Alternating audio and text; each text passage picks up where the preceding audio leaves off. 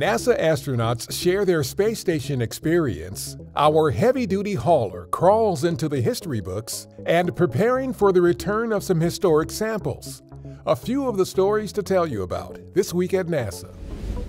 During the week of March 27th, NASA astronauts Jessica Watkins, Robert Hines, and Kjell Lindgren visited the Washington, D.C. area to share the experience of their SpaceX Crew 4 mission to the International Space Station.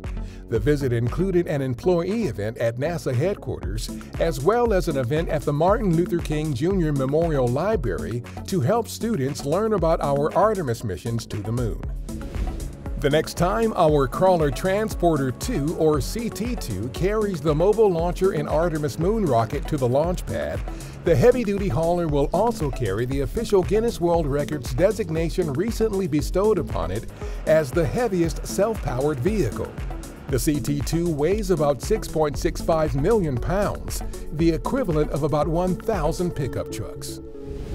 NASA's OSIRIS-REx team is preparing for the spacecraft to return the sample material it collected from asteroid Bennu. The OREX sample capsule is expected to touch down in the Utah desert on September 24th, becoming the first ever U.S. mission to return an asteroid sample to Earth.